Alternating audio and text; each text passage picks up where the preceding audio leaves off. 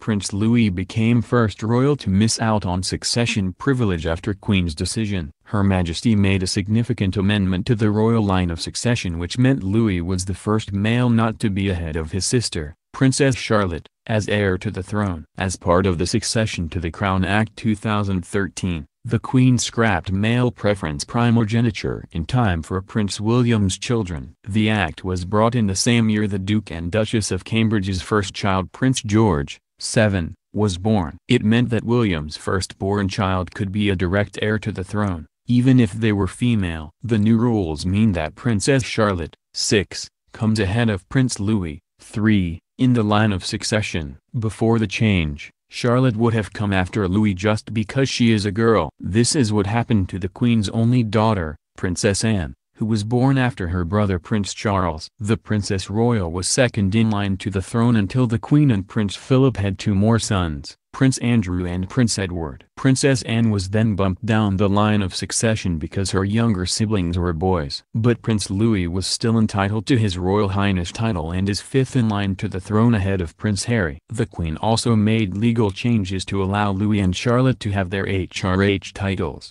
which before would have only been granted to George as the first child. However, Louis has missed out on other aspects of royal life that his two older siblings have enjoyed. Prince Louis has never traveled abroad with the Cambridges for a royal visit, which seems more unlikely now during the global coronavirus pandemic. George and Charlotte have both been on royal trips abroad with Kate and William. Prince Louis has also not attended a royal wedding yet after being too young for Prince Harry and Meghan Markle's wedding in 2018. Due to the pandemic and wedding guest lists being reduced, the young royal also missed out on attending Princess Beatrice and Edoardo Mappelli Mozzi's private ceremony in 2020.